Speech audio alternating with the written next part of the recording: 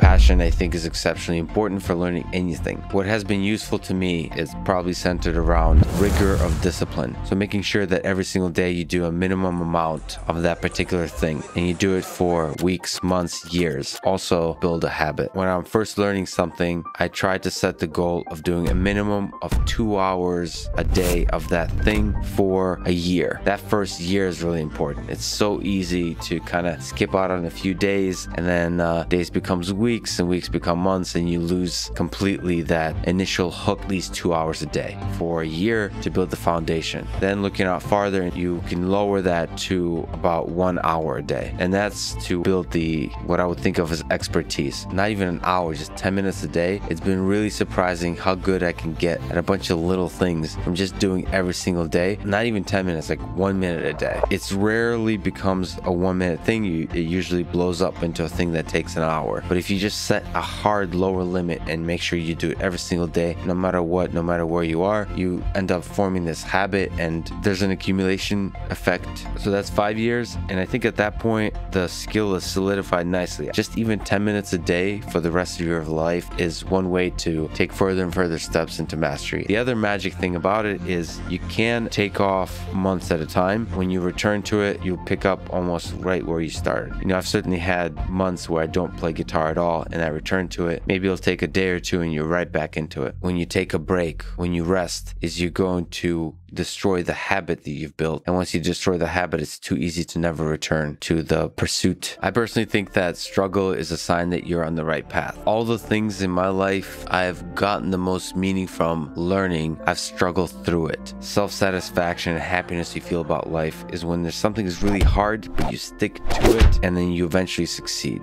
That locks in the lessons into your brain, that makes you feel good about yourself, that gives you more confidence for keep doing that in the future. I think this is helpful for a bunch of people like David Goggins, but a little mind hack, which is imagining that you're kind of a competition with everybody else in the world. So if something is difficult for you, imagining that it's probably going to be difficult for a lot of people. If you just stick by it, you're going to leave all those people behind you, and eventually, if you keep doing it long enough, you'll be the best person in the world at it. That kind of mind hack can help. If you form the habit, eventually you'll get to a set of activities that you enjoy partaking that are a source of a lot of meaning and happiness in your life. Good luck.